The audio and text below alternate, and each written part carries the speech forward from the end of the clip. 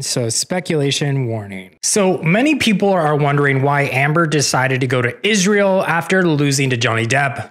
Well, the answer was right in front of our faces the entire time. Please don't forget to subscribe. So was it a vacation? No, it was her plan to not pay Johnny Depp back. You see, Amber owes Johnny $10.35 million and close to $7 million to charity.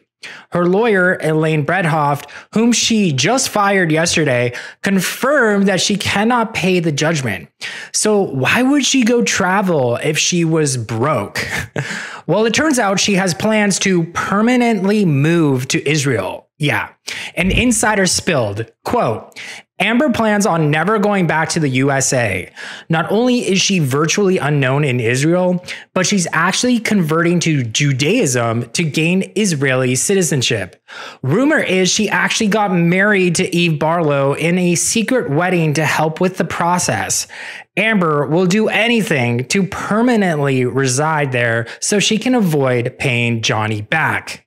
And it's all starting to make sense. Throughout the trial, Amber was not wearing the Star of David necklace. Then suddenly, on the very last day, she started to sport this symbol around her neck. It looks like this has been her plan all along if she lost the trial. No surprise there. Of course, this wouldn't be the first time Amber has planned something so far in advance. A viral document from the unsealed evidence at the Virginia trial reveals that Amber has been leaking information about Johnny Depp since 2014. Yeah, it was to help stage her elaborate hoax. The email is to the National Enquirer from an anonymous source that alleges that Johnny doesn't know when to stop and he turns into a pig. It also says that Amber locks herself in the bathroom for hours until he sobers up because she can't deal with his mood swings.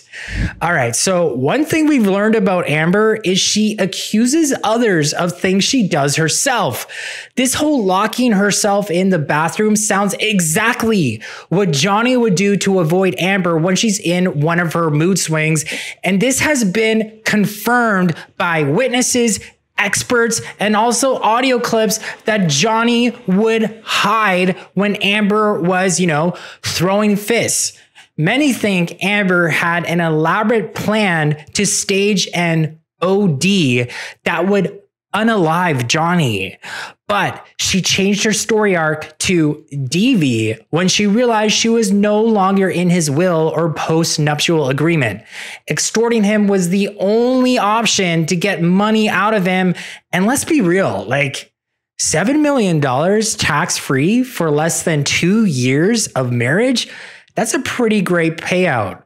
But she told the media it was all going to charity, and we later found out that was all a lie. Yeah, I'm never going to get over Amber literally used sick children to further her cause. The insider did not go further into detail why Amber may want to move to Israel or why she's so set on it. After all, she's apparently taking her baby to a very tense place. There's things going around in the air and can drop at any second. They have that iron dome thing that protects them. But anyway, it's still a very, scary place to take a young kid. So why would she risk that? It must be for a very good reason. Well, it didn't take long for a lawyer to weigh in. Yeah, a legal expert who supports Amber, which is a rarity, tweeted, then quickly deleted a pretty eye-opening tweet, which read, quote, "It would be quite smart of AH to transfer all her assets to Israel. Israel recognizes but does not enforce U.S. judgments." So this caused all of Amber's stands to get excited when Amber's secret plan that she had all along was revealed. Yeah, but it started to blow up. The tweet went viral, so the lawyer canned the post. But the internet never forgets, right? This is what we learn. And I have the receipts, which I just shared with you guys. It turns out if Amber transfers all her assets to Israel, there would have to be fresh litigation for Johnny to start collecting his judgment. So I recommend Johnny and his team, if you guys are listening, start securing your bag immediately. I mean, before she can execute this plan. And she does have assets coming from somewhere. Elon. I mean, she did stay in a $30,000 a month house during the Virginia trial and is now using very expensive lawyers for her appeal. And it's also been revealed that her homeowner insurance policy she used for the trial to pay for her like Wish.com lawyers are no longer helping her out with anything because she was found to have spread malicious lies about Johnny. And let me tell you, Amber, the Greeks that speak truths to power would not back you up on that one. Amber has also been amping up her public relations while she's in Israel, which, like, guys, let's get into it. This is ridiculous. Her PR moves are very expensive and, you know, are some very shady tactics. So let's get into it. I guess she moved to Israel as well. This isn't from the insider, but it's my speculation. She did this so no one would know her name. And she's, in the meantime, trying to repair her reputation in America. So an independent creator by the name of Laura, I'm sure you guys are familiar with her. She has been on this case forever, and she's been a huge influencer. I follow her on Twitter. I'll link it below. She's amazing. This small-time creator simply asked a question about an anonymous account, and Amber's public relations company, which is called David Shane's PR, remember that, sent the creator that asked the question, just a question, a full-on cease and desist letter. So talk about an overreaction. And I think the overreaction actually says that this small-time creator named Laura hit the nail right on the head. Like, this anonymous account was definitely a part of Amber Heard's PR strategy, and they just didn't want this to go viral. But as we've learned, when people try to like hide something, it makes people want to know what was hidden even more. Like, people want to know what people are trying to keep a secret. So the creator Laura had every right to ask this anon account if they worked for Amber or not, seeing as how this anonymous account would get incredible engagement on their posts. I mean, like, thousands and thousands of likes. And on top of that, this anon account, which just joined Twitter, would be used as a source on hit pieces about Johnny Depp in the media. So you know how everybody who pays attention to mainstream media are like, why are they constantly pushing this narrative that Johnny is the bad person? You know? And everybody's very distrustful of that because the evidence in the trial did not lie. The verdict did not lie. But why is the media constantly pushing these stories? For example, the account wrongfully alleged that people were unliking Johnny Depp's Instagram updates when this is a known glitch on the social media platform. Yeah, Instagram will just start removing your likes randomly and not show everybody who liked your status. Like, and they're using this as like evidence that people don't like Johnny and are retracting their support. And you know who's doing this mostly and who's been communicating directly with this anonymous account that just so happens to get extreme engagement, which is very sus? NBC reporter Kat Tenbarge. Yeah, she went as far as to publish the name, location, and job of the creator that asked this question about the anon account, which we all had the same question.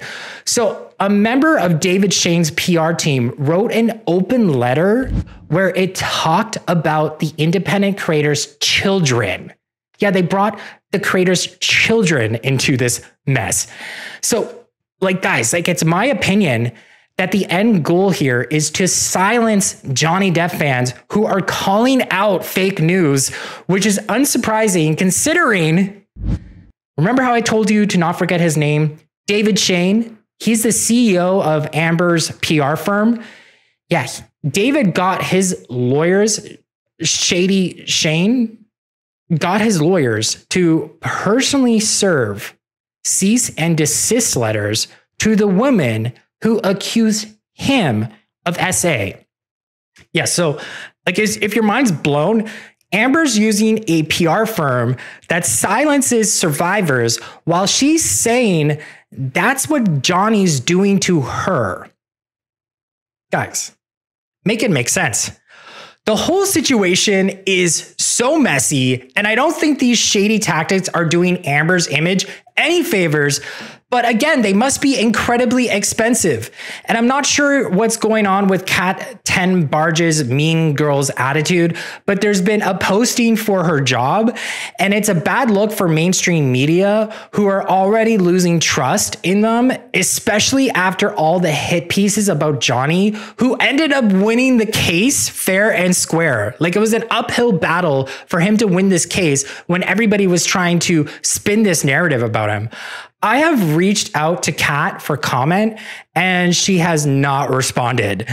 Amber is also facing 14 years behind bars in Australia for sneaking in her dogs and asking her assistant to lie on her behalf.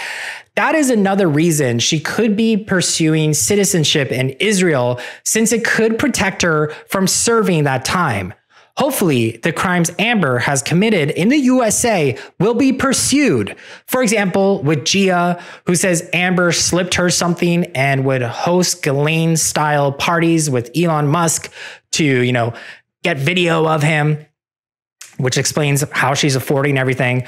Or when Amber illegally employed her assistant and took some pretty questionable photos of her while she was still a teenager. But whatever the case, hopefully Amber's tactics don't work this time. I'm just concerned for the well-being of her child. It just seems like such a selfish move to me to uproot your entire life to a place that puts them in danger. But what do you guys think? Sound off in the comments below, and don't forget to subscribe by hitting my face right above Gabby.